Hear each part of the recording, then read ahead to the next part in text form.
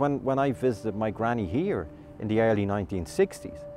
we came in by the church. Now, the reason I know we came in by the church is that's the church my mother and father were married in, and my mother used to always say that. I don't know with any regret or anything, but she used to always tell us that was the church myself and your father were married in. But even though we'd visit, obviously on a Sunday afternoon, my memories of darkness, my memories of grey, black stone, be it on the granite steps leading up to where my granny was, and then in the room itself, even though it would be probably a day like this,